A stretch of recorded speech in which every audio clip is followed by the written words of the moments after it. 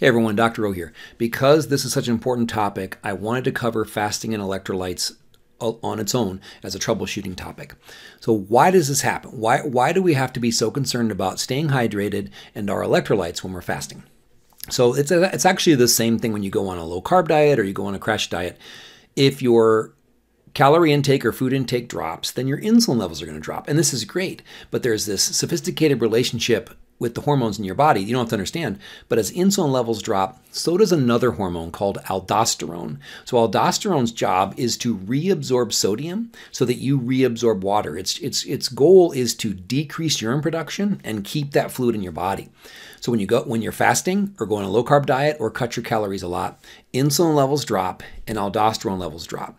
So now you're going to be losing more sodium and losing more water. But let's pause and talk about why that's a good thing. If you're losing excess fluid volume, it's going to take pressure off your body. So you're going to lose weight. It's going to be water weight. Everyone knows that when you first start a diet, you lose a lot. You lose like a ton of weight the first week and wish it happened every week after that. But most of that is water. Hey, getting a few pounds of extra fluid off your body is great as long as it's extra fluid.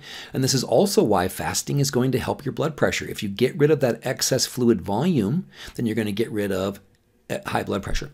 So this is a good thing, but we have to understand it enough to deal with it. So it's actually called the natriuresis of fasting. There's not going to be a test on that, but basically fasting is a natural diuretic is what that's saying. So fasting, low carb diets, low calorie diets, all would lead to this excess sodium loss. And this is why if you're doing a therapeutic fast because you have epilepsy or something, they would closely monitor your sodium levels, your blood sodium levels, because you don't want to lose too much.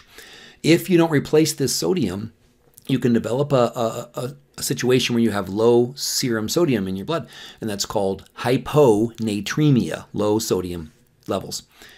The symptoms of hyponatremia, so see if these sound common: headaches, fatigue, weakness, and brain fog. So some of the most common problems that are associated with fasting, dieting, low carb dieting, keto dieting, they're all related to this loss of sodium. But unfortunately, if all you do is listen to the advice to drink more water, you're actually diluting your sodium even more. So I would never tell you to just drink water. Every time in this course that I've told you about hydration, I've said hydration is water plus electrolytes. So keep that in mind. So what does the science say about this, electrolytes, and specifically with fasting headaches, but all the symptoms I just mentioned?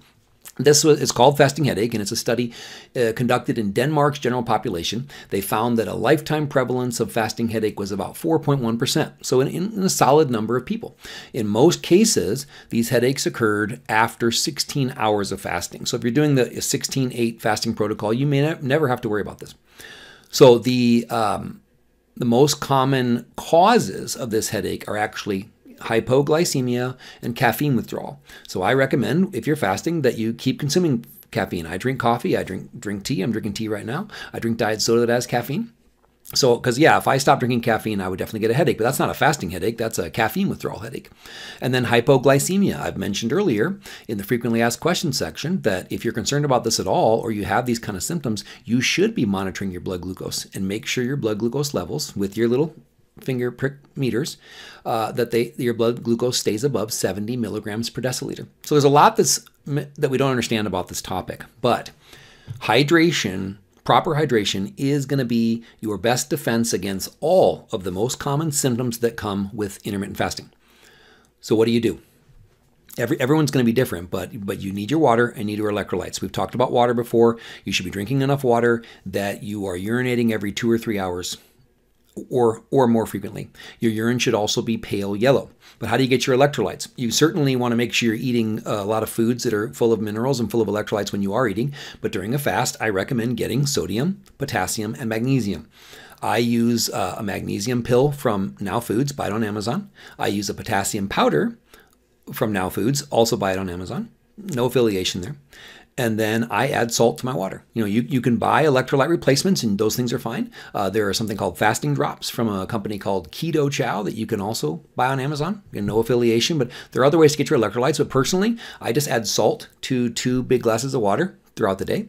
I take a magnesium pill and I take my potassium powder. And then I stay plenty hydrated. Water, and I drink other fluids too, but I drink a lot of water. So if you stay hydrated you shouldn't have these problems like headaches and the brain fog and the fatigue and the weakness. So super, super important. This is the most important troubleshooting tip that I can give you. If someone's having a problem with fasting, the first question I ask them is about hydration status. I hope this helps. Have a wonderful day. Be blessed.